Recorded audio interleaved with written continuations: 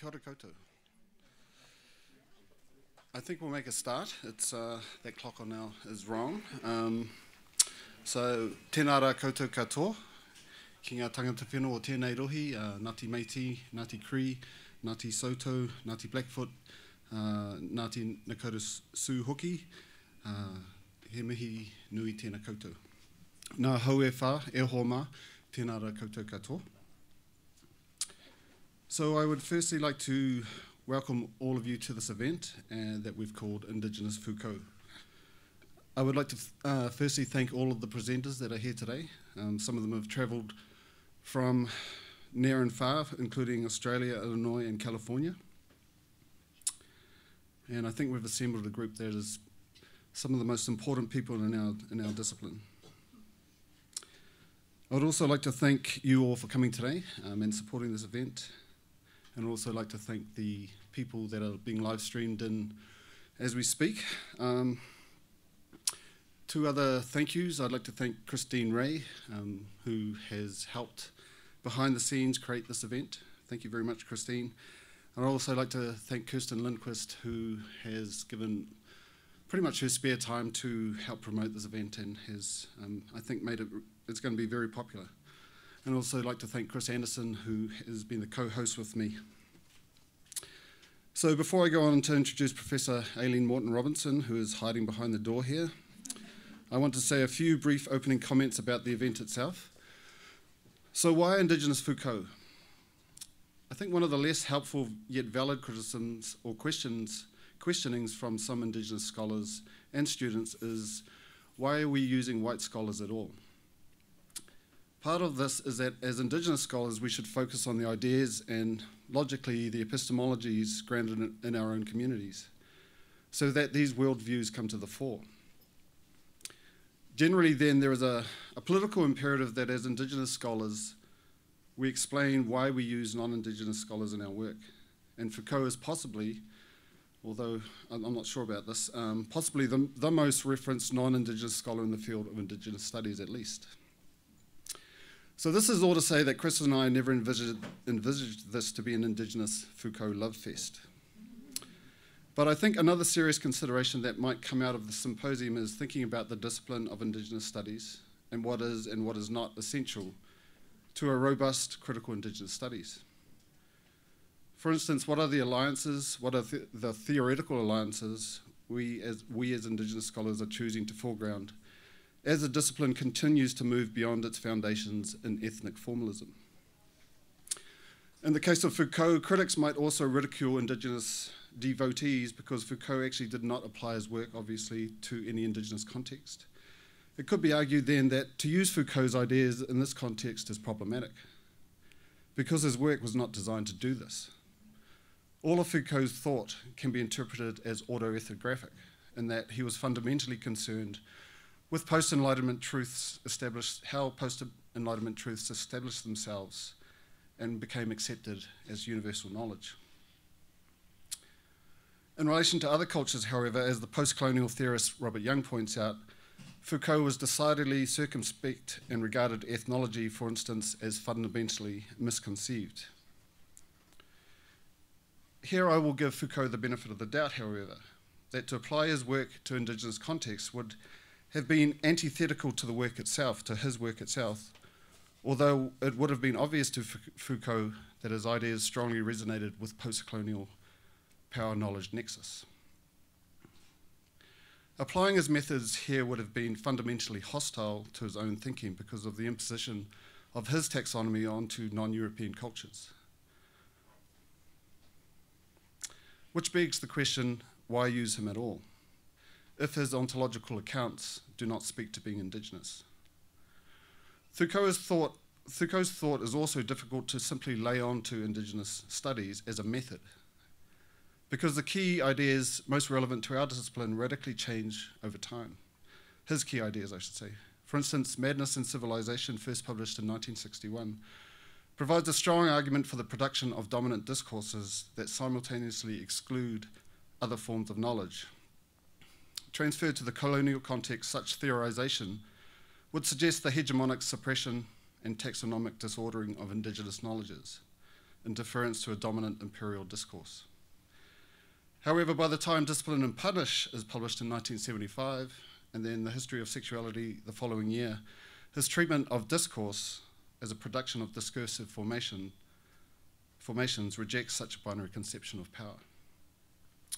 So there are many good reasons for not using Foucault as Indigenous scholars, but we do. And I guess this symposium is trying to understand why, and if not, why. This implicates broader questions. How do we choose to limit our theoretical alliances? Is Foucault's thought a mere tool? Is his thought a means to an end? Or are they simply ideas that help us develop the research questions that interest us? Or do they hold godlike status for us when they shouldn't and reflect an inferiority complex? Or are they alliances that continue to shackle us to Western thought? And now here to answer all these questions is Professor Aileen Moreton-Robinson.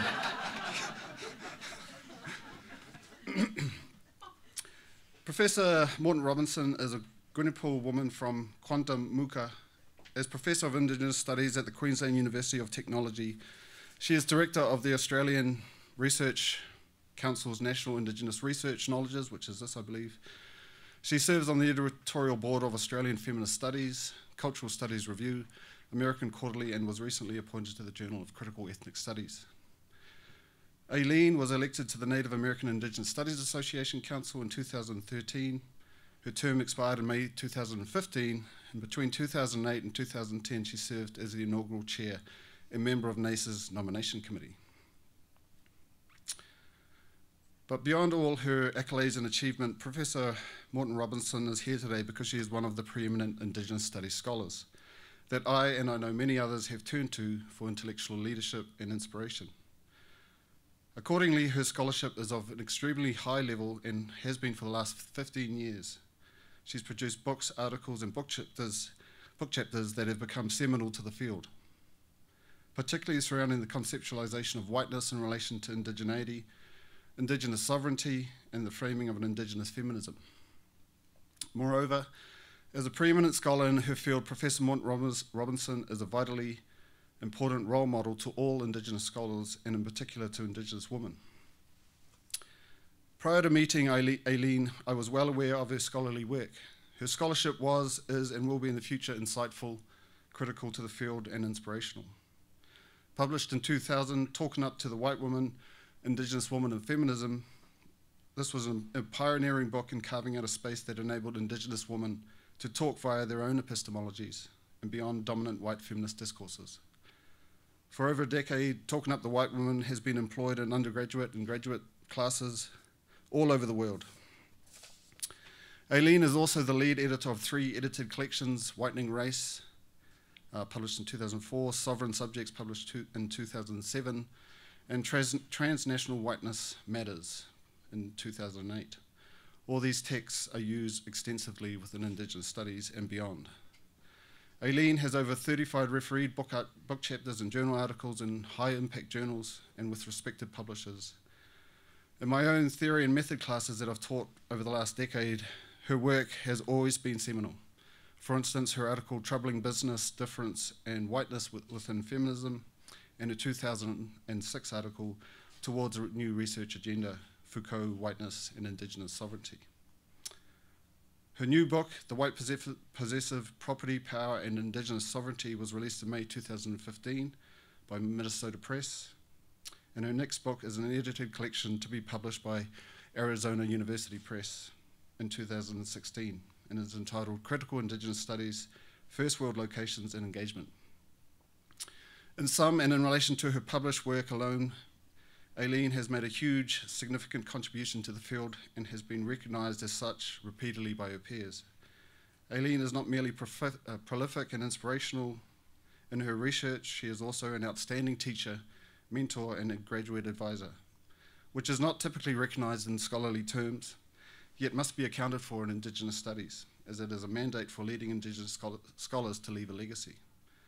I've seen firsthand Aileen's dedication to the discipline through her tireless efforts to establish masterclasses particularly focused on Indigenous methodologies.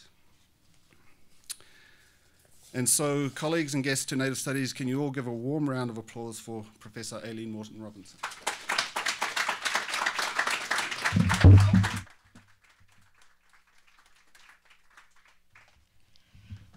I don't know if he's really talking about me, but thank you, Brendan. That's a wonderful introduction. I'd like to acknowledge the continuing sovereignty of the Cree people and the Indigenous peoples throughout the world. And I also want to say hello to my staff who are watching the live stream and my family on Stradbroke Island. So, by acknowledging First Nation people, I am doing more than just stating that. For me, that sovereignty prevails and always will. And I'm a long way from Quandamooka, which is Moreton Bay, just outside Queensland. And for me, Indigenous relatedness is what makes all of this possible in coming together in symposiums and seminars. And I'd like to thank Professors Hokafitu, Anderson and Tallbear for the invitation to present this keynote, though the responsibility for its shortcomings are mine. I wish to acknowledge elders past and present, our creators and our ancestors. Before I begin this paper, I want to put in place some qualifiers. First, it is true Indigenous people do not need Foucault. Second, I will not be engaging with all of Foucault's work. Third, I am not an expert on Foucault. Only Foucault was, really. And fourth, I'm interpreting Foucault's work through an entanglement and synthesis of disciplinary and Indigenous knowledges from my standpoint as a Quandamooka woman. Just excuse me, I'm a bit dry.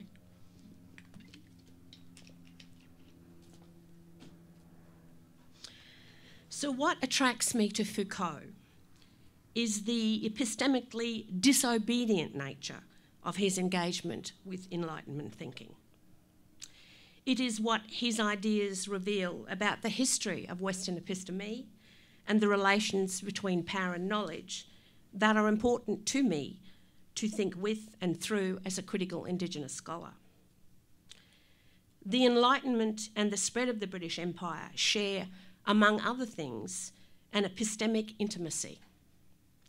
Knowledges produced during the Enlightenment shaped and were shaped by colonisation.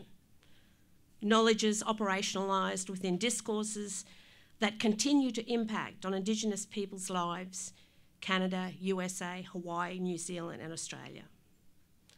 So in this paper I outline Foucault's ideas about the relations between power and knowledge in some of his early work, and then transition to discuss some core ideas about sovereignty and biopower delivered in his Society Must Be Defended lectures.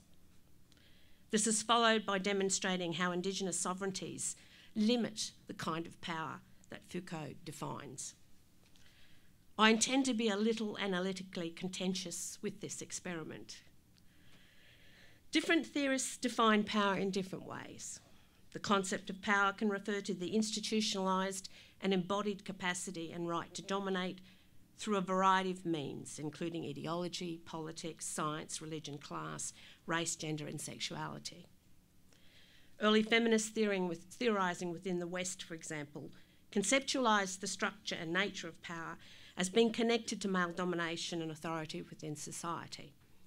Marxists alternatively argued that it's the ruling class that holds power and exercises it as owners of the means of production.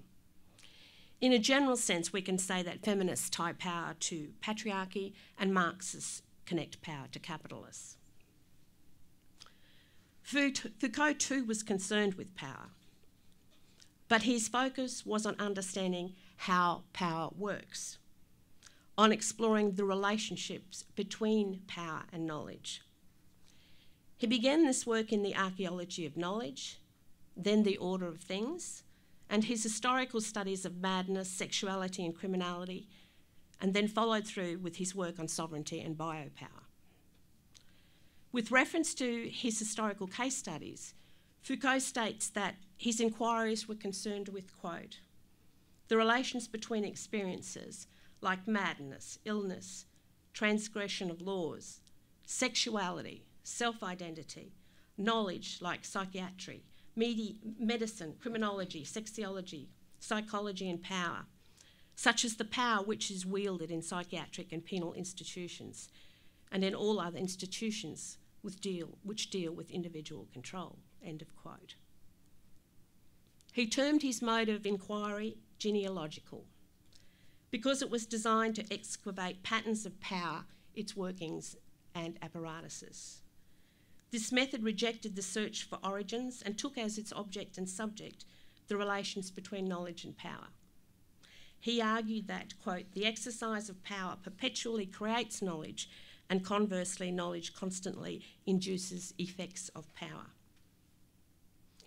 Now, Foucault conceives of power as a structure of actions, bearing on the actions of those who are free, and argues that some power relations are enabling and constraining, unstable and reversible, while others are hierarchical and relatively stable.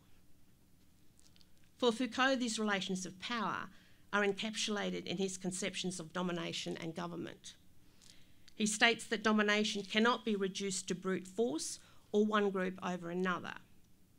It is more about the multiple forms of domination that can be exercised in society, so not the king in his central position, but subjects in their reciprocal relations, not sovereignty in its edifice, but the multiple subjugations that take place and function within the social body. He does acknowledge that within relations of subjugation, there is little room for manoeuvre. This is in contrast to how he conceptualises government, which is more fluid and flexible, consisting of relations of power that can be reversible. It is concerned with the ways subjects regulate their own behaviour, the conduct of conduct. Thus, for Foucault, government is more than the actions of the state. Foucault's later conceptualisation of government includes his idea of disciplinary techniques. He states that, and I quote, discipline was never more important or more valorised than at the moment when it became important to manage a population. The managing of a population not only concerns the collective mass of phenomena, the level of its aggregate effects, it also implies the management of a population in its depths and its detail. This is clearly evident in his work on discipline and punishment and his focus on the 17th century. He insists that the expansion of discipline correlates with the invention of the humanist subject.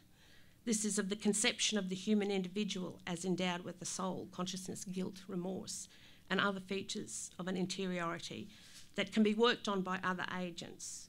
This humanist subject came to be seen as the locus of usable energy and therefore as the focus of instrumental control, the focus, in other words, of discipline. In this way, discipline is predicated on a claim to knowledge of the humanist subject. So discipline supplements a more fundamental mode of governmental power, one that is based on right and obligation. The governmental significance of discipline goes beyond the work of the military, the public service, organisations of schools and prisons. Government also involves techniques of surveillance, regimentation, and classification as omnipresent features of all modern societies. Consistent with his definition of power, Foucault does not suggest that discipline is over-deterministic of the subject, but rather that it can be unsuccessful in its aims and will often be resisted. And a key point of my argument is that in modernity we live in a disciplinary society, not a disciplined one. In his later work on sovereignty and race, Foucault expands on this thesis. In society must be defended. He expands his conceptualisation also of power, stating that, as I quote, as soon as one endeavours to detach power with its techniques and procedures from the form of law within which it has been theoretically confined up until now, One is driven to ask this basic question: isn't power simply a form of warlike domination? Shouldn't one therefore conceive all problems of power in terms of relations of war? Isn't power a sort of generalised war, which assumes at particular moments the forms of peace and the state? Peace would then be a form of war, and the state a means of waging it." End of quote. In contrast to social contract theorists, Foucault was concerned with thinking beyond juridical power, bound up with the sovereignty of monarchical or democratic right. Instead, he offers a genealogy of rights from the 17th century to the present.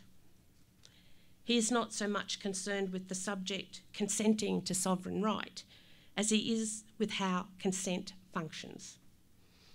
Specifically, he argues that race war has been central to the development of the judicial edifice of right in democratic as well as socialist countries.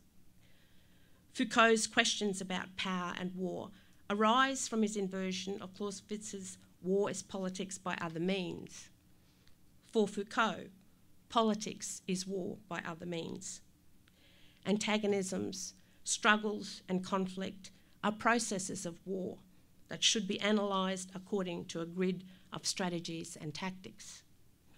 He explains how in France the history of the divine right of kings that worked in the interests of sovereign absolutism was challenged through the work of Beaulanvilliers, who produced a counter-history to that of the king, effectively introducing a new subject of rights into history. Refuting the myth of the inherited right to rule, this history of the nobility advanced the idea that because of their investments in participating in war, they too had rights. Having become legitimate and normalised, Foucault argues the nobility's assertion of rights was utilised by the commoners as an impetus to the French Revolution. In this way, a partisan and strategic truth became a weapon of war. The commoners' assertion of rights as subjects of the crown became the rationality for war against the monarch. Within modernity, it is only by repressing the founding violence of sovereignty's emergence through war that equality can circulate as a truth constitutive of citizenship and its relationship to state sovereignty. Now, while this truth is challenged by some political theorists within modernity, the right of state sovereignty functions discursively as not being born of conflict and war, but rather of agreement between citizens and the state in terms of consenting subjects. For Foucault, antagonism, struggles and conflict are processes of race war that should be analysed according to a grid of strategies and tactics, because it continues within modern mechanisms of power such as government. The ensuing conflicts from the late 18th century between rulers and ruled increasingly involved a relation between a superior race and an inferior race. As Foucault argues, and I quote, "The state is no longer an instrument that one race uses against another. The state is and must be the protector of the integrity, the superiority and the purity of the race. Racism is born at the point when the theme of racial purity replaces that of race struggle, and when counter-history begins to be converted into biological racism." End of quote. So race is defined by Foucault as a linguistic and religious marker that precedes the modern nation state. Race surfaces as a biological construct in the late 18th century because disciplinary knowledge came into being and regulatory mechanisms were developed to control the population. He describes this form of power as biopower, arguing that race became a means of regulating and defending society from itself. That is, race war continues in modernity in different forms. Sovereignty shifts from a concern with society defending itself from external attacks to focus on its internal enemies, though sovereign right continues to protect its boundaries from external attacks. So politics becomes war by other means, as race becomes the conduit through which the state's exercise of biopower is extended from one to let live or die to one of to let live and to make live. Now, while Foucault acknowledges there is a relationship between biopower and colonisation in society must be defended, he does not extend his analysis of sovereignty to the colonial context. And while the limitations of Foucault's work on colonisation have been addressed by a number of post-colonial theorists such as Robert Young and Homi Bhabha, they fail to pursue the specific ramifications of these limitations with regard to Indigenous sovereignties. What is important about Foucault's work is how race and war are tied to sovereign right. It offers us a different understanding of how colonisation operates through sovereign right as a race war whose power effect on the Indigenous population was to let live or die. So following Foucault's argument, we can deduce that the assumption of sovereignty in Australia, Canada, the USA, New Zealand and Hawaii was predicated on a myth of discovery, which functioned as a truth within a race war.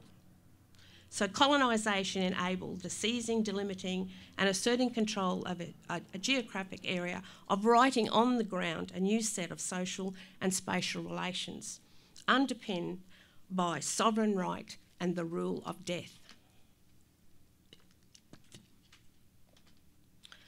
While Foucault's theory of biopower, sovereignty and rights is useful, it does not account for the invisible, white, patriarchal nature of sovereignty, without which biopower could not function today within countries such as Australia, New Zealand, Canada, Hawaii and the US. It may be more productive to consider how the evolution of democracy through the spread of empire served to institutionalise white patriarchal supremacy in the form of a colonising biopower. Racial thinking and notions of whiteness were powerfully determinative of imperial maps that were broader than Foucault's genealogy of bourgeois subjectivity and its biopolitics. As I have argued elsewhere, white patriarchal sovereignty in the Australian context derives from the illegal act of possession and is most acutely manifest in the state and its regulatory mechanisms such as the law. Therefore, possession is tied to right and to power in ways that are already racialised. So I'm arguing that the very act of possession is already presupposed as being racialised. So Foucault argues that right is both an instrument of and vehicle for the exercising of the multiplicity of dominations in society and the relations that enable their implementation. He argues that the system of right and the judicial field are enduring channels for relations of domination and multiple techniques of subjugation.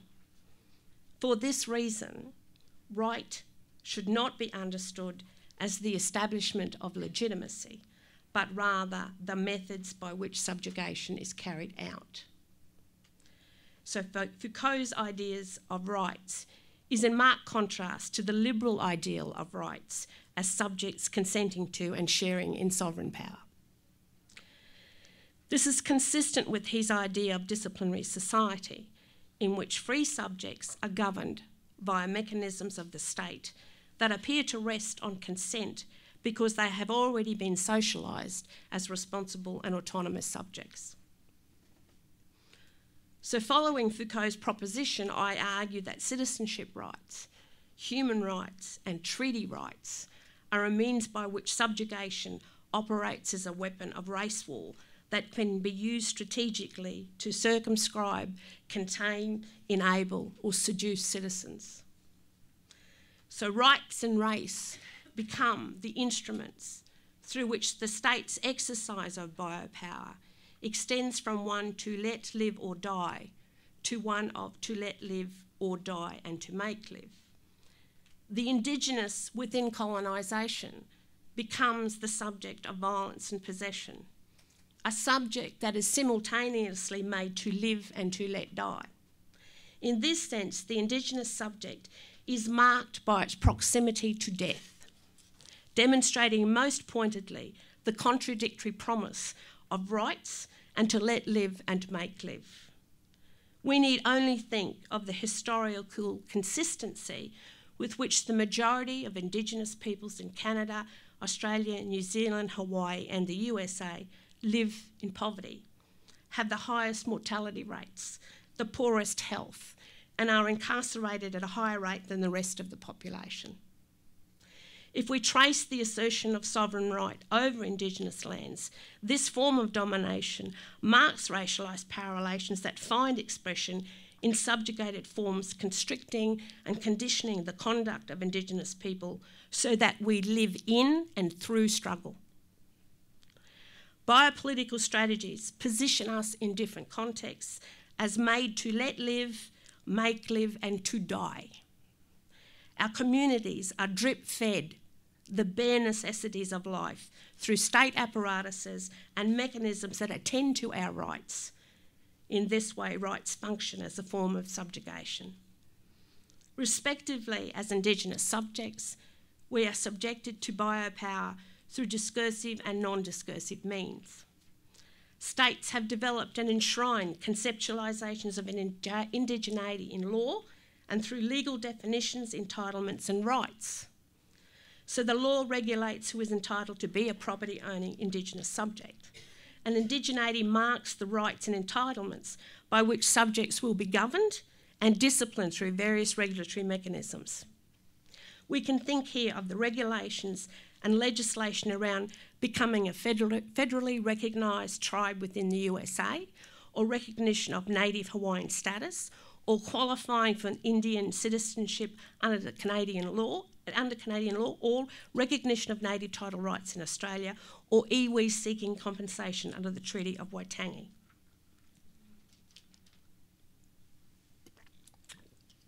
I want to return now to Foucault's proposition that we need to think beyond juridical power, bound up with the sovereignty of monarchical or democratic right, to reveal some limitations. Foucault's work enables us to understand how a colonising biopower in its multiple forms operates within modernity, but it carries certain Enlightenment assumptions. Foucault may be epistemologically disobedient and rebellious, but he could not entirely abandon his Enlightenment pedigree.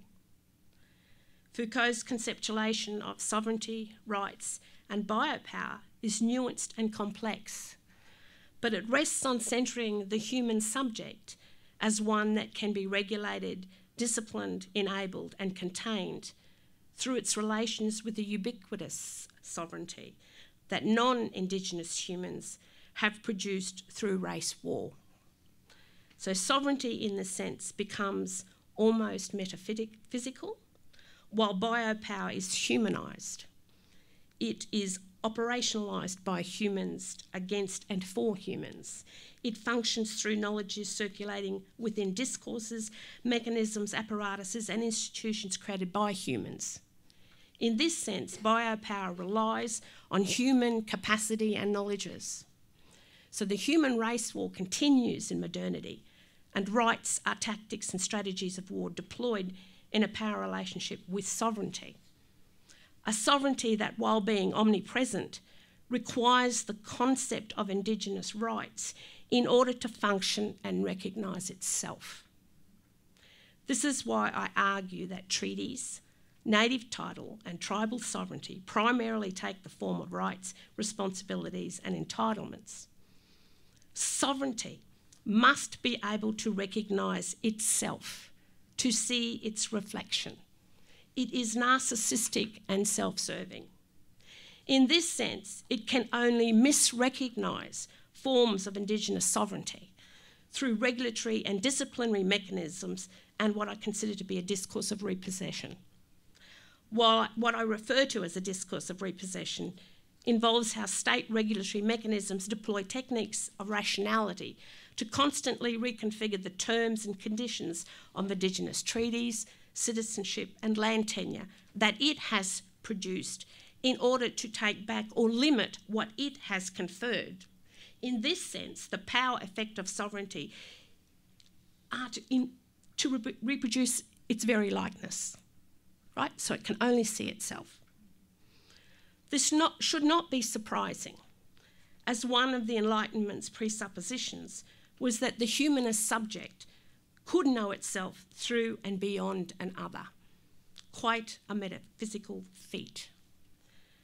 Foucault would agree Western epistemologies have metaphysical traces, but as an enlightened transcendent subject, he would perhaps think he was beyond them. Western ways of knowing are predicated on disconnected relations with the earth. In this way, the God trick is deployed in the production of knowledge. Western knowledge is simultaneously the view from everywhere and nowhere, and is the arbiter of everything worth knowing. The distinct metaphysical traces embedded within Western knowledges predispose Western theorists to particular ways of understanding and interpreting the world. Foucault is no exception. Native American scholar Clayton Dumont argues that within disciplinary knowledges, and I quote, "Perhaps the most unrecognised yet commonly recited of our Christian inheritances are the following interrelated notions: that we are in disciplined pursuit of a difficult to uncover world of essential truths, and that these truths are arranged systematically as patterns, rules, laws, or some other form of internal logic in some grand teleological scheme. Yet we know," and he states, I love this quote. I'd slow down and read it out because I just love it. He goes, "Yet we know objective reality, they cannot find it. Objective research, they cannot do it. Nonetheless, they continue to insist that, despite being beyond their reach, both are real. How can we understand this as other than a faith-based, inherited and institutionalised pursuit of a metaphysical ideal?" So the metaphysical basis of sovereignty within Foucault's theory is evinced by his idea that power is everywhere. He requires us to study, quote, biopower by looking, as it were, at its external face, at the point where it relates directly and immediately to what we might very provisionally call its object, its target, its field of application, or in other words, the places where it implants itself and produces its real effects, end of quotes. So Foucault's analytics are concerned with how biopower operates within a race war rather than who holds power. However, if colonising biopower exists everywhere, it must be in an inert, ubiquitous state until it is operationalised by humans. There is no sense in which power can exist and be activated from humans and the techniques, apparatuses and procedures they have invented. That's his logic. So Foucault does acknowledge, in some ways, there are limits to biopower. While apparatuses of the state may function to let live and make live, this form of power is limited by the capacity of the subject to take their own life. In this analysis of relations between power and knowledge, power is diminished the further removed one is from regulatory and disciplinary mechanisms. The epistemological presupposition here is that power is tied to the capacity of humans and their creations. His conceptualisation of biopolitical relations is congruent with his idea of a free and consenting, self-regulating subject who can be docile, resistant, evasive and self-possessed. So while Foucault was interested in exploring the relations between power and knowledge, biopower is not disengaged from sovereignty, rights and race war. These relations are not kinship-based, nor are they predicated on being connected to all living things, and they disavow a powerful and active earth. This idea of the relations between biopower, disciplinary knowledges and the state is not how Indigenous scholars theorise Indigenous sovereignty. which we posit as intimately tied to place, kin, collective rights, responsibilities, obligations, stories, land and law. Sovereignty and power find expression within culturally specific gendered ontologies, axiologies and epistemologies that are connected to the earth. So sovereignty is constituted by our histories, our culturally embodied knowledges, and the life force that connects us to our respective lands, our creators, our ancestors, our stories, and all our human and non-human relatives. Our sovereign ancestral lines to country are the umbilical cords to what has gone before us, the present, and also what is yet to come. I am not here appealing to an authentic pre-colonial and colonial past that was static. Indigenous peoples continue to be creative, innovative and enduring human beings who produce knowledges. Instead, I am privileging Indigenous logics by following the mode of Indigenous rationalities from knowledge systems that function and endure beyond the limits of colonial biopower. Knowledges that connect us to place and space, that tell us how we come to know who we are, who we can claim to be, as well as who claims us and how we are connected to our lands. This is a matter of ontology, our being, not a matter of an identity that has been presupposed through colonial regulatory apparatuses of the state and disciplinary knowledges. In this way, our knowledge systems inform our sovereign practices, whereby relations between power and knowledge are inextricably linked to our lands and the immediacy of our lives as Indigenous peoples. Let me give you a few examples. I read Brendan Hokufutu's work on Indigenous existentialism with reference to Māori resistance movement in New Zealand as arguing that as sovereign subjects we can be willful, traversing the lived conditions of colonial possibility by transcending the pre-colonial or colonial past. Hokufutu mindfully reminds us there is freedom to make choices and be responsible, to be sovereign, to act willfully within the immediacy of our indigeneity in our modernity. This capacity to act as Indigenous sovereign subjects is also clearly evidenced in the work of Audra Simpson. In Mohawk Interruptus, Simpson provides an excellent analysis of how refusal operates. This refusal is not ontologically grounded in the Canadian state. It resides in Mohawk unvanquished sovereignty, grounded in their historical knowledges, in genealogies, in origin stories of lands with uncontested boundaries, in how they live their lives and define themselves. Rob Innes's work with the Cowessess First Nation people demonstrates how Elder Brother and the law of the people demonstrates the power of kinship, of story, of how one should live one's life with respect to all of one's relatives, place and lands. This ontology is expressed through stories, most importantly, in terms of who you are related to and how you follow Elder Brother law. I read Chris Anderson's work on Métis identity as illustrating how Métis sovereignty was born of war but linked to place and relatedness as much as it is ontologically grounded by the native women who shared their rights to land and their love with white men.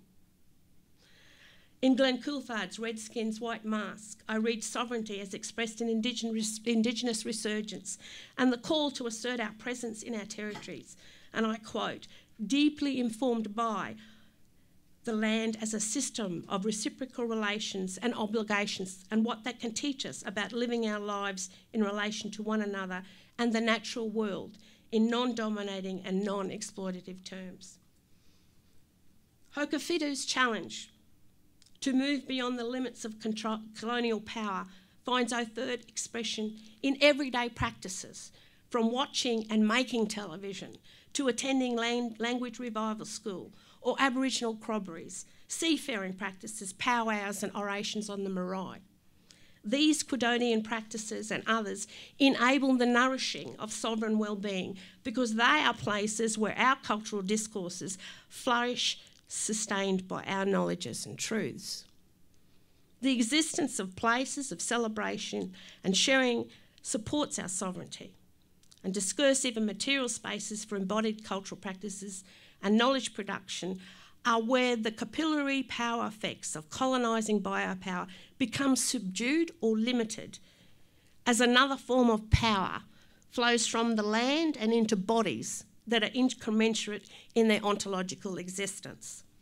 Bodies that willfully struggle for life beyond the pathological discourses that constantly seek to annihilate our sovereign being.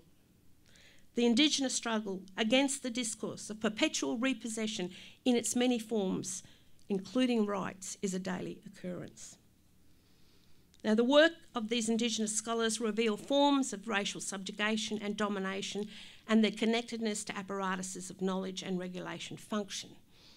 They unmask not only the enabling and constraining dimensions of racialised power, they also expose the incommensurability of Indigenous sovereignties as different forms of power exercised by Indigenous peoples.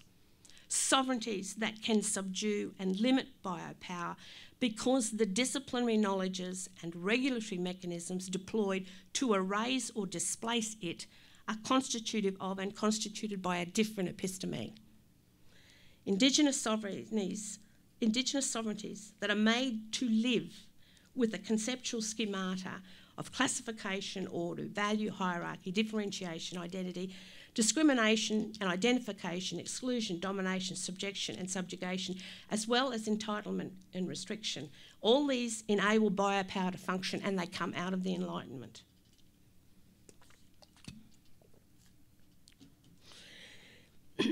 In conclusion, I want to return to where I began, to reiterate that the importance of Foucault's work for me is what it reveals about the workings of biopower within modernity, how race is embedded in the workings of power and how government and domination operate through procedures, apparatuses and mechanisms that discipline and regulate. And in this sense, I find his work extremely useful. He provides understandings about how rights are tactics and strategies of race war within modernity, which underpins his thesis that sovereignty shifts from a concern with society defending itself from external attacks to focus on internal enemies such as Indigenous peoples. Through sovereign right, while sovereign right continues to protect the boundaries from external attacks. So politics becomes war by other means as race becomes a mechanism through which the state's exercise of biopower is extended from one to let live or die to one of to let live and to make live. For me, one of the key limitations of Foucault's work is his conceptualisation of a right of sovereignty, which he explains on the one hand, I've given some idea of it, I'll use this quote, on the one hand a legislation, a discourse and an organisation of public right articulated around the principle of sovereignty of the social body and the delegation of individual sovereignty to the state. And we also have a tight grid of disciplinary coercions that actually guarantees the cohesion of that social body. Clearly in this definition, he conceptualises sovereignty as more than juridical edifice.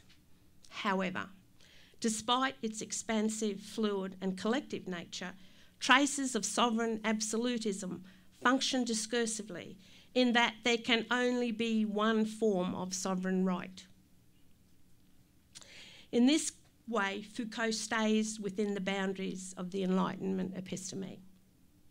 Sovereignty remains contractually as a relationship between individuals and the state, between humans and the apparatuses they have created.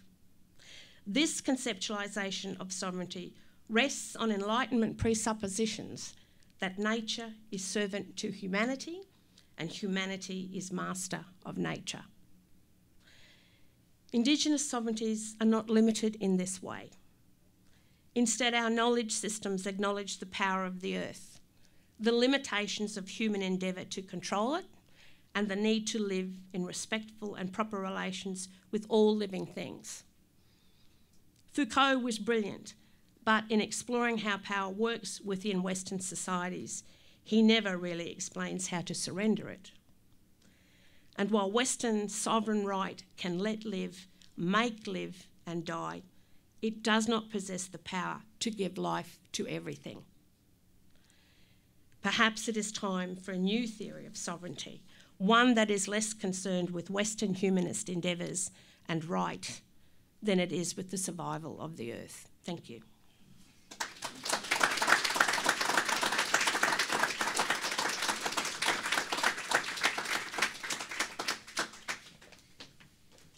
Well, that was brilliant, Aileen. We have time for questions, so I keep on saying Aileen, but it's Aileen.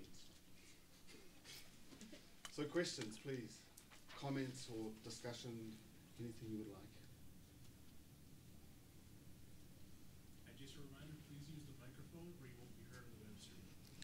Okay. That'll be good. Just regulate and discipline me right up here. I'm doing it.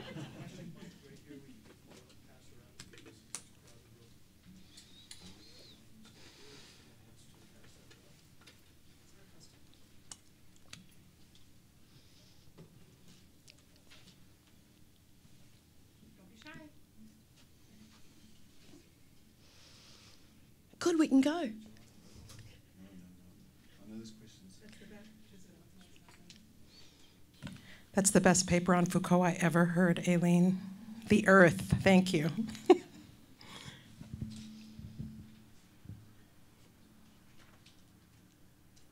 It's probably the hardest paper I've ever had to write. Vince. Where were you when we were in grad school? Oh, thank you very much. I mean, really, that was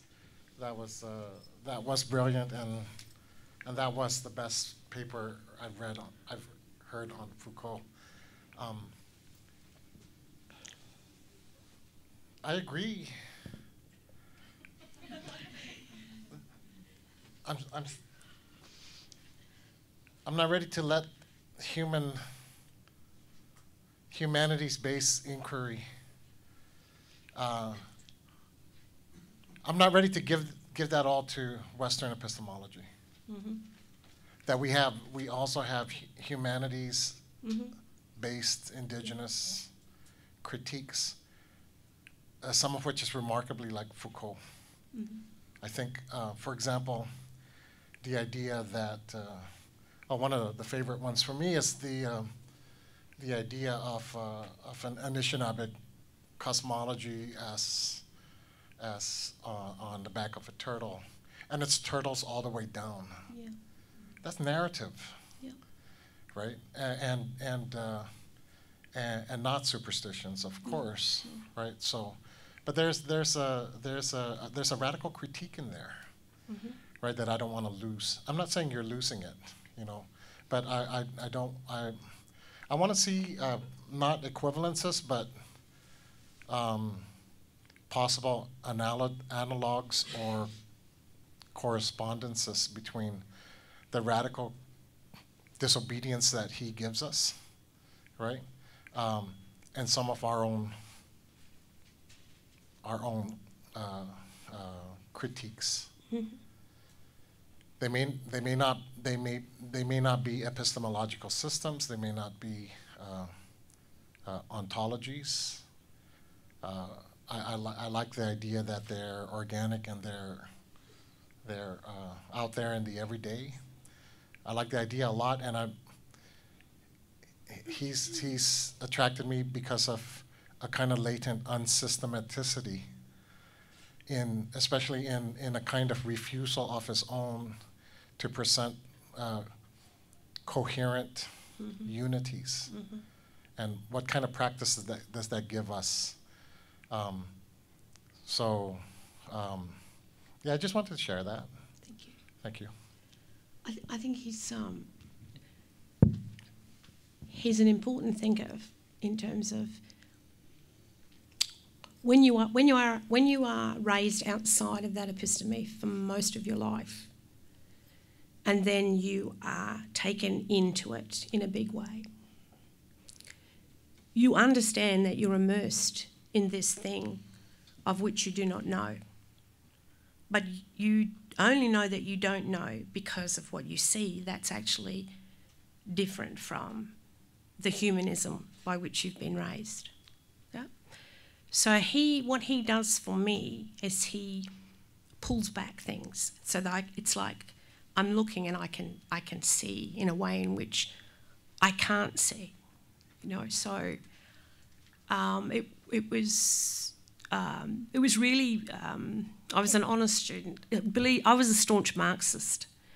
As an honours student, I was right there in the revolution, and I kept having a constructive dialogue with my supervisor, who was Barry Hinders, and Barry is a Foucauldian scholar, and so it was Marx versus Foucault, and I spent all of my time arguing with him really during my honours year, only to sort of come to Foucault many years later, and then to understand what it is I didn't know and why Barry was sort of trying to get me to read him. I was just refusing, you know. But I do think that when we think about the idea of race war and that we are at war and politics is war by other means, then it is about what kind of weapons do we equip ourselves with in order to fight in that race war. And how do we learn to develop our epistemological weapons?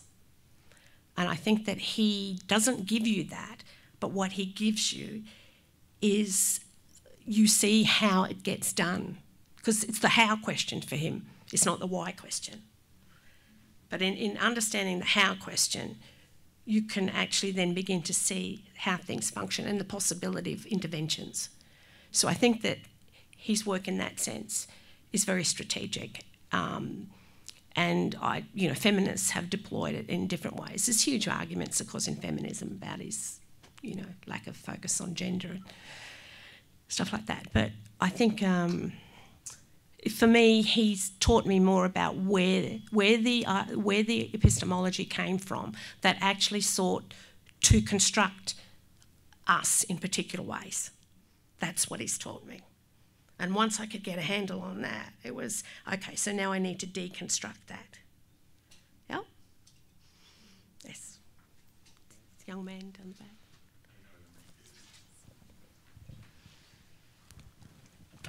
First, thank you.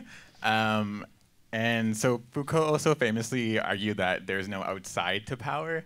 And if, as you argue, that Western knowledge is simultaneously everywhere and nowhere, and if treaty rights and Indigenous sovereignty find themselves inside settler governance, as you've argued, and also as Audra Simpson argues too, what does that mean for decolonial and anti-colonial struggles that are trying to do away with that kind of power or settler sovereignty, when that sovereignty and power is simultaneously always bound up in Indigenous peoples as subjects, a power that's always bent on obliterating us, right?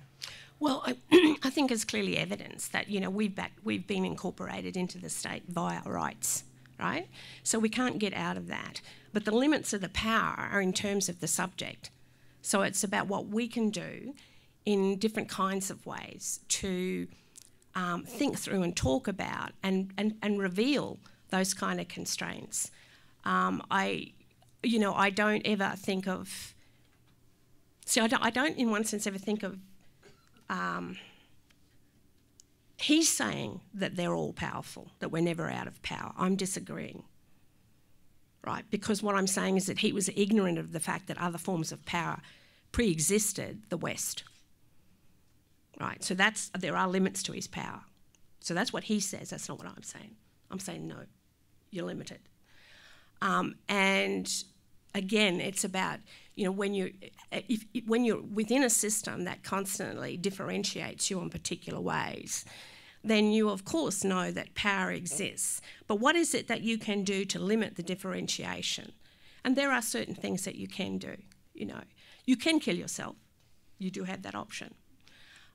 But you can also be political. And in The Care of the Self, he starts to talk more about the way in which his idea of politics was really about the care of the self. How can you become and work towards being a non-oppressive subject? And my thesis is, how do we theorise about learning? How do we theorise about giving up power? All the theories tell you about what power is, but nobody wants to theorise about how do you actually give it up. Now that's the point that we start. How do we theorise about giving up? I put that out to feminists 15 years ago. Still haven't got an answer, but you know, so I'm interested in that idea of, you know, thinking about ways of giving up power. How do we become less possessive?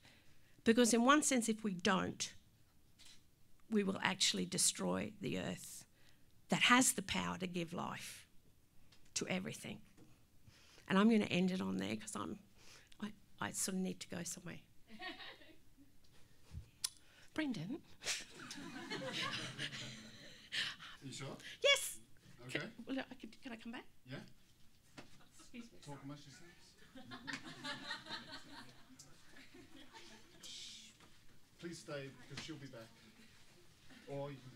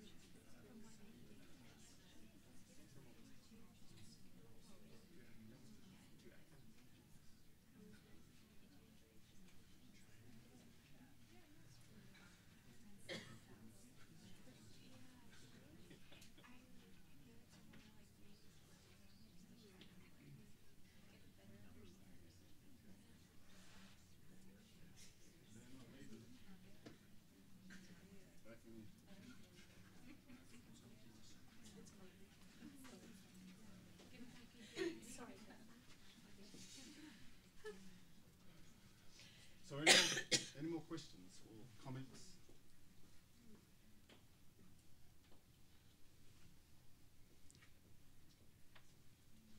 You all stay for some reason.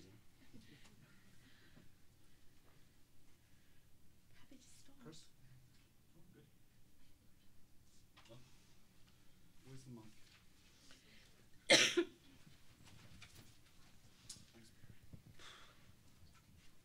So nervous in a room full of grown-ups.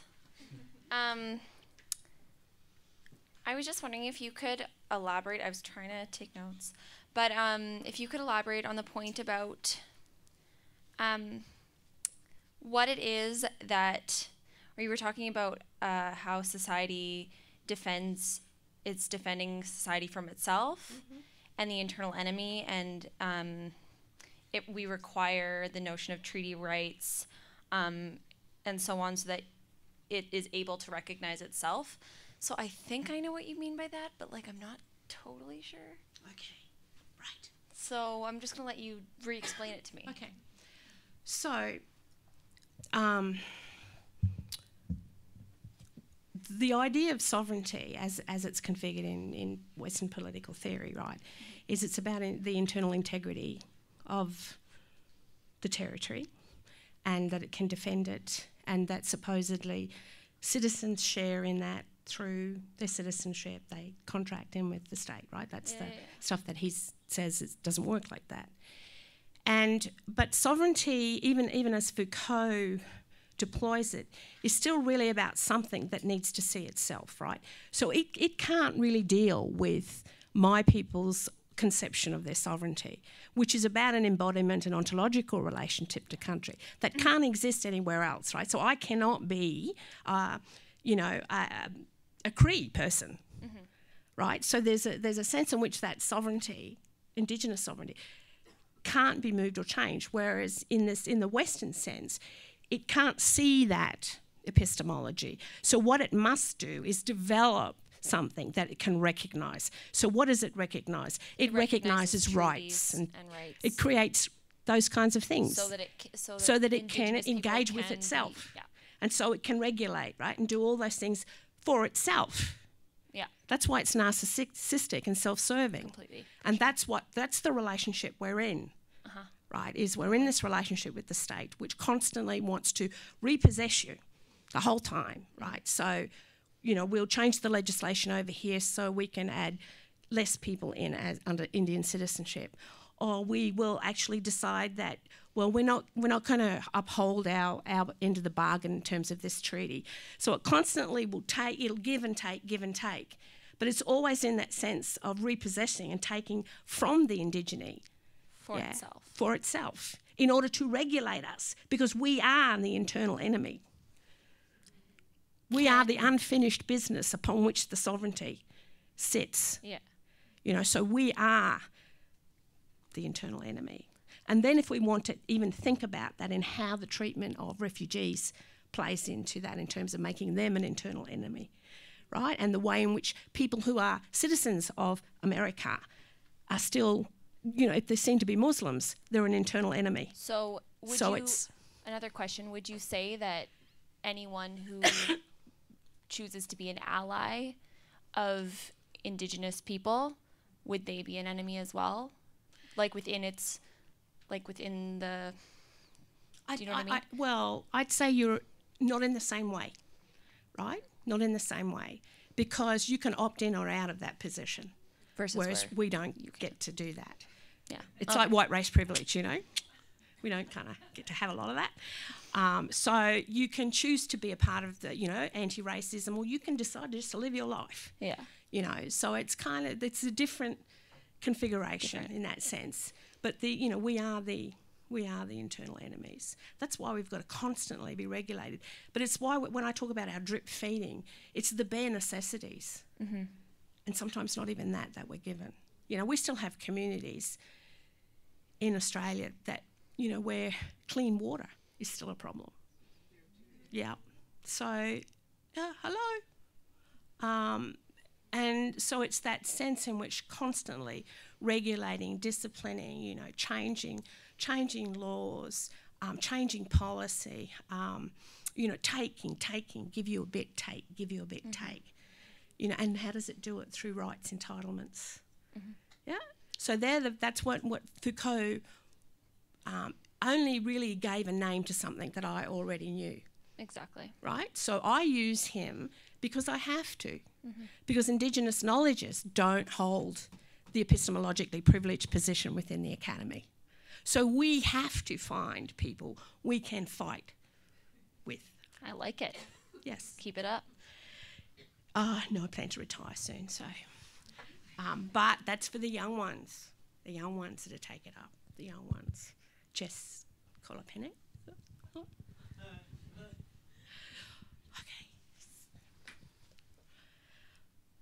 We do have one question from the live stream viewers. This is from Lisa. The question is, what is your response to Foucault's concept of panopticon and its relationship to Indigenous wellness? Can I take that on notice? Because that's a question that I really would need more time to think about, in all honesty. That's a big question. It's not a 5-minute question. That's my answer. However, I'd be interested in knowing what Lisa has to say about it. About a 30-second delay in the stream, so give her a moment and she may reply. Anybody else?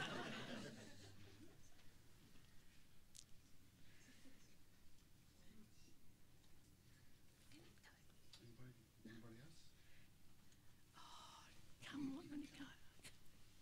Gee, you get your money's worth here, don't you?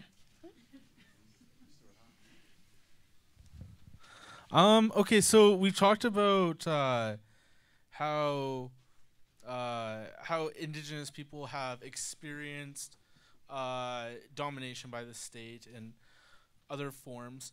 I'm wondering if what in Foucault have you found helpful for understanding the ways in which Indigenous subjects in the state are invested in the power structures that are also dominating them?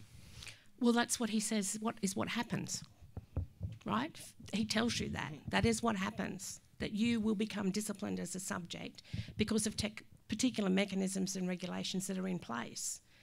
And one of the things that's why, you know, bringing in to the effect a counter discourse is, to me, really important.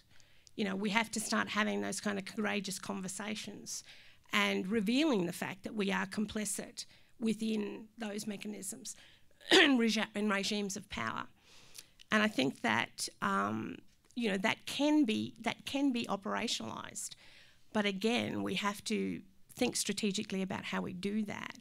And having something like the Indigenous Foucault Symposium is a major intervention. You know, I'm really looking forward to hearing what my colleagues will say tomorrow. And I think that there's a sense in which, you know, we are still finding our ground within the academy because we're new. You know, we're the subjects that shouldn't be here because we are the internal enemies. And even within institutions, you can be positioned as the internal enemy just by the very structures that control and contain you, and won't let you give expression to Indigenous knowledges or any power.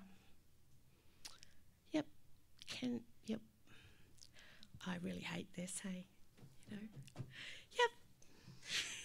I can just see all these faces smiling, and it's like, I really would like to go home, yeah?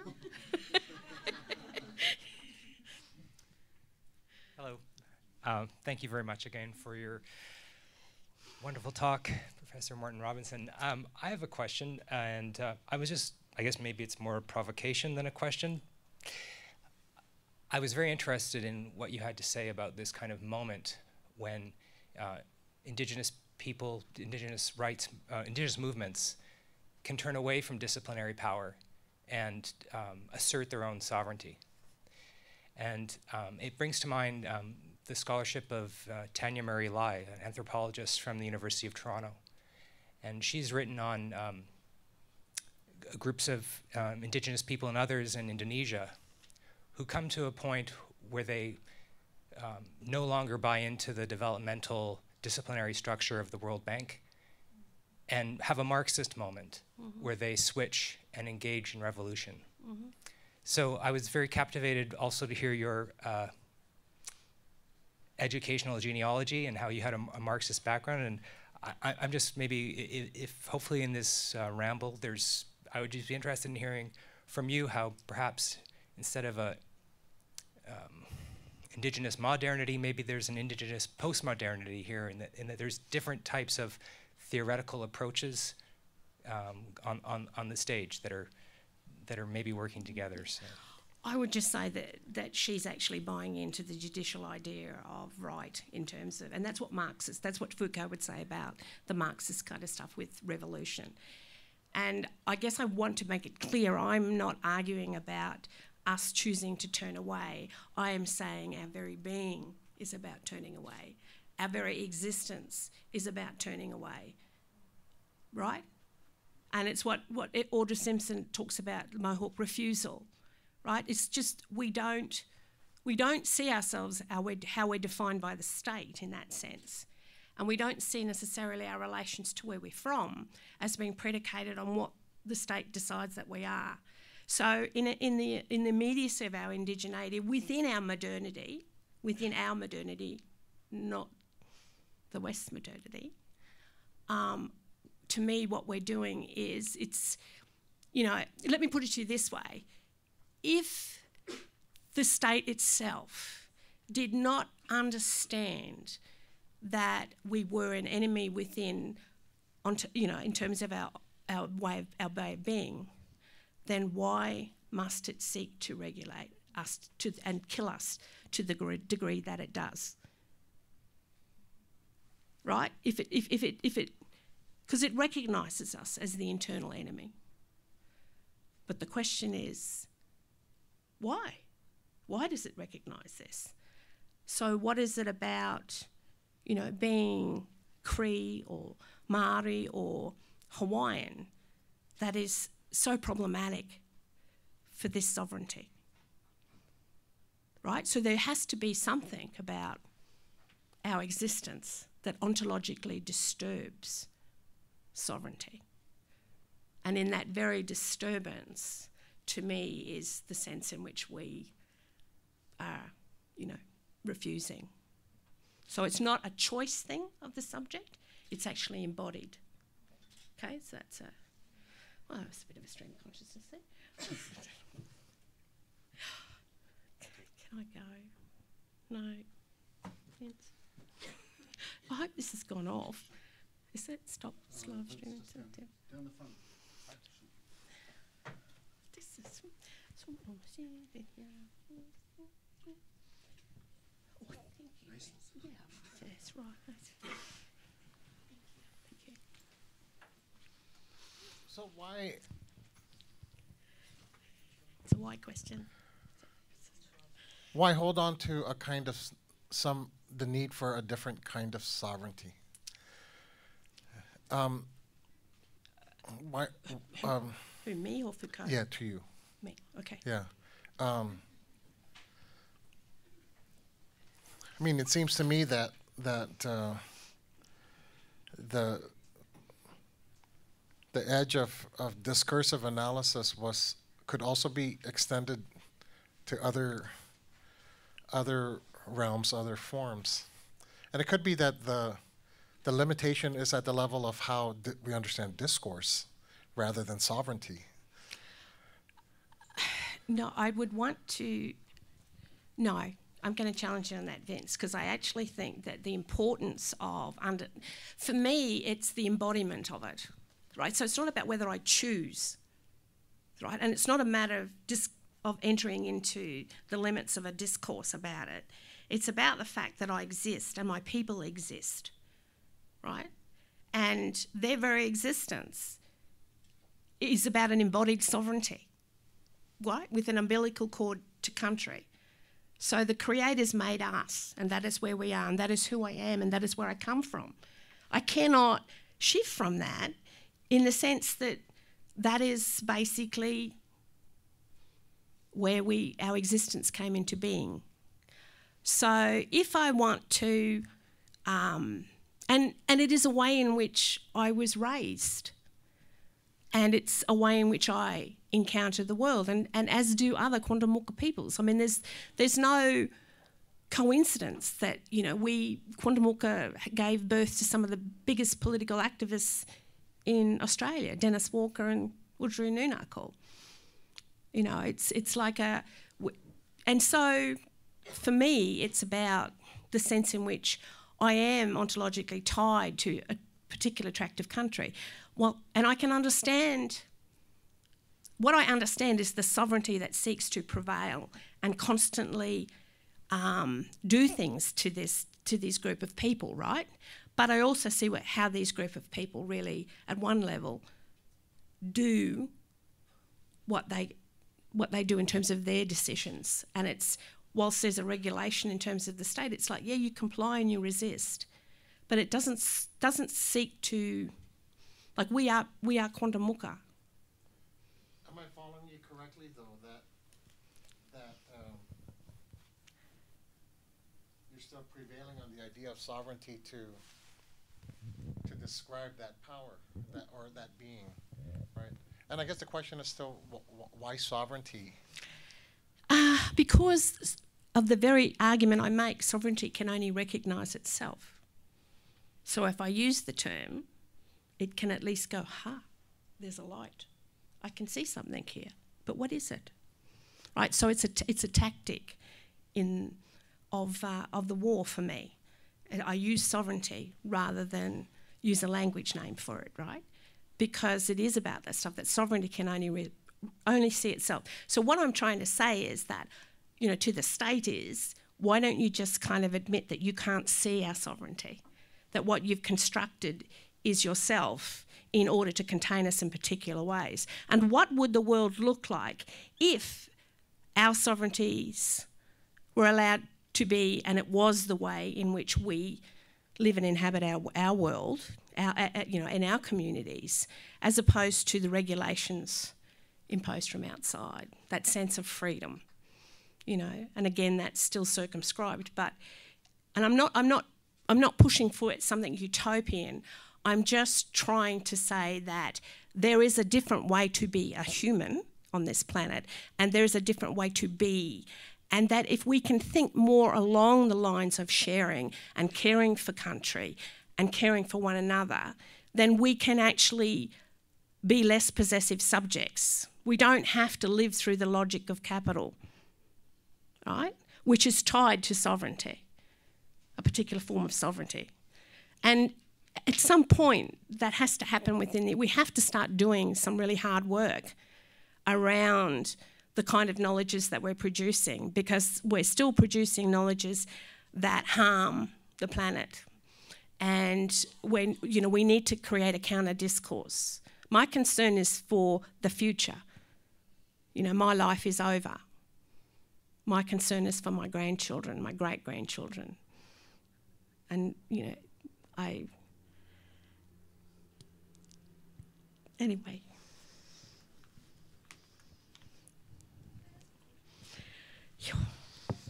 This is like you're on a roll now. It's just so thank you very much, Aileen. It's been really fascinating, and I'm sorry, I'm going to ask you a hard one. Can we imagine, well, I can imagine, I'm sure you can too, let's talk about indigeneity outside of settler relation kind of governmentalities. So I'm thinking of Hawaii before Liliuokalani was overthrown. I'm thinking of Tonga right now. I'm thinking of Papua New Guinea, which has had independence and has had indigenous governance since 1965, 70. So we have examples where we have indigenous peoples who are governing their own land, who have constitutions that say the landowners are in ownership and have rules and rights and can control everything that happens on their own land. And yet we still have what Foucault would recognize as those productive, capillary, biopower kinds of relations happening. So how does that figure? Okay, so I'm going to just go in. You've asked me about peoples that I feel I shouldn't speak for. I only know, I know something about Hawaii, so I'm going to just have a go at that. The reason why the kingdom came into being from the work of Kahelani Kauanui and Noe da Silva is, in one sense, to form a position that it could become far more entrepreneurial. But it was also about trying to keep and keep people together. But it still operated fundamentally through genealogy, and it still does. So the kind of reckoning of what it is to be a native Hawaiian or Kanaka Maoli is very much through genealogy, which is kind of not, how the West fundamentally recognises itself, or families. It's not. And the kind of productive relations that pre-existed, I guess, or the mode of production that existed in Hawaii, the ahupua'a. Yeah, wasn't. Well, thank you for correcting me. It's very white of you. Is very, very much about. Sorry, but it's true, right? You just interrupted me in midstream, and I found that really rude. Let me just say that. No, it's not about apology. It's about thinking before opening mouth. So I actually think that the mode of production that pre-existed, I wouldn't necessarily pull that into a capitalist mode of production in the same way. So I wouldn't actually say that biopower was operating in the same way prior to the taking of the kingdom. I wouldn't say that. It wasn't to me, from what I've just read, and I don't pretend to be a knower of Hawaii, which obviously you believe you are, that's just my very limited view of it. So, what's your idea of it? Why don't you tell me? You asked the question. Well, I find it really troubling, and I find it a really interesting challenge, is to think with Foucault, as we're trying to do here, but to think outside of the position where we are so circumscribed by being part of a settler society. Australia is a settler society. Canada is a settler society. No, Hawaii it's not. No, they're not settler societies. Our governments are based on being they're settlers. Not settler societies. Then what do you mean? They are. They're colonising societies. They're societies that have invaders that illegally occupy our lands. Yes. Okay, so This they're not is what I settler mean by society. settler society. So Yeah, well, let's just forget about Okay. that concept, because Okay. that concept is highly problematic, and the fact that you buy into it says something. So the problem with the term indigeneity and the genealogy of the term indigeneity is one that for Tongans, which by the way, I am part of. So please don't make assumptions by looking at me about who you think I am. I just know by how you can pass in ways in So which others can't. Tongans are So, facing sorry, a real I apologise challenge for with racialising you in that way. Thank you. Facing a real challenge to grasp the idea of what it is to be Indigenous when they think that to be Indigenous means one must have been colonized. And then how do we talk about indigeneity and Foucault in that kind of context? This is part of the overall challenge. Yeah, but so wait a minute. So you're telling me that Tongans don't see themselves as being colonised?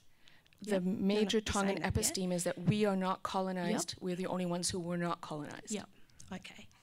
So, and that has got to do with. This is what is Not said. my I'm not understanding. disagreeing, like Brendan, I would not say that that's not true. But this is what is said. We are not colonized. We were the only ones not colonized. Yeah. So I'm still trying to work out how that relates to Foucault. If they're saying they're not colonised. And yet there are still regimes of biopower existent in Tongan society. So the biopower is not necessarily prefigured by Western epistemic governmentality. It existed from time immemorial, from when Tangaloa came down from the sky. Mm-hmm. Those forms of biopower have been existent and are still, and are actually prioritized culturally. This is important ways of thinking about how one is, who one is, how one is connected biologically to the land and to the ocean around it. Okay. Well, I was just going to say that's not my understanding of biopower, right? I mean, when Foucault talks about race, he's not actually talking, he is actually in one sense talking, and he does discuss it to some degree, and society must be defended, about superiority, white superiority. He's talking about the West, right? So his idea of biopower is about then regulating races within. So if you're saying to me that there's no they say there's no colonisation, but the biopower operates. So who is the superior race as opposed to the subordinate in Tonga? Well, the superior race would be those whose genealogy ties them most closely, biologically and through their ancestry, through the genealogical connections to Tangaloa. So you're saying that Tongans have a form of blood quantum? Absolutely. Right, and so where did that come from? Tangaloa. It's considered to be the way that the world is. One can, and in Hawaii also, one can garner, one can breed for stronger forms of mana. I'm not going to take on Maori stuff because Brendan's here. Well, I think it's a good place to end. I mean, that's a good question, and I agree with Aileen. It's not how I would determine biopower, because I think the way that Foucault talks about biopower is kind of the regulation of life through kind of the corporeal. But, you know, I think it's a good challenging question, but I would kind of, your original question was, how do we think about forms of Indigenous societies that are self-governing? And I guess I think that kind of takes us away from the main point of Aileen's discussion, because I guess maybe you're trying to say that, I don't know what you're trying to say in terms of self-governance, but that their ways of self-regulating are just as Oppressive. normative and as oppressive as, I don't know, is that what you're saying? Well, I would not disagree with that, you know. But I do think what I thought was so wonderful about what you were saying, Aileen, was how there was this opportunity to escape from what Foucault sets up as, you know, that resistance is futile, that every time you choose an avenue to resist. Well, that was just an avenue provided to you by the episteme in which you are living. So at least you are giving an option, which is empowering. And that's, I think, incredibly valuable and wonderful. And so that option to me seems to be what you're saying, and I think if I understood correctly, it's based on your Indigenous understanding of how your indigeneity exists and comes from, and where it belongs, where it's rooted. Outside, or necessarily away from a Western way of thinking about that. Yeah, and look, the other side, I'm just, if I can just interrupt and be rude, what I want to say is that we shouldn't, sometimes, we shouldn't assume that Tongan's idea of self-regulation is actually biopower in operation, right? We shouldn't assume that, because the kind of regulatory mechanisms that my understanding is it's through genealogy. Yep. So I'm trying to get my head around your question in terms of biopower is not based on genealogy in its configuration. It's not. So I'm just, you know, my head is doing this kind of thing in this question that you're asking me, because it's like, I'm trying to kind of, and I don't know anything about Tonga, so but I'm still trying to work that out. I mean, how does a culture that configures itself through genealogy, how does that become a mechanism of biopower? Like, how does that happen? And I'm trying to work that out, given the fact that my understanding again of Polynesian cultures and and in Australia we don't have there's usually not a word for race. Okay, yeah. So this is what I'm saying. It's kind of, there's an episteme over here that's saying it's about race, it's about biopower and a particular functioning, and then you're wanting me to think over here about Tongans that to me may not necessarily kind of do that kind of stuff in the way, like, so for me it's about you thinking with his stuff makes me think, and the fact that I don't know, but I do know that one is based on biology and the other's on genealogy, and I don't necessarily see those as the same things. So that would be my answer, my long-winded answer. Okay. Well, I think that's a good note to end. Aileen, I was inspired by your talk, and of course, whenever you talk, I learn so much, and you've been a great mentor, intellectual mentor for me, so I really, really appreciate your talk, and I appreciate that, what time is it in Australia right now? Yeah, I know that, so I'm just sitting I appreciate there. that Aileen has done a wonderful job and has answered your questions really well. So, on behalf of the faculty, I'd like to present you with a wee gift, and thank you very much. And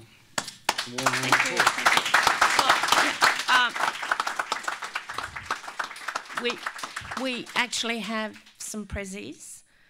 Chris and Kim, do you want to come up?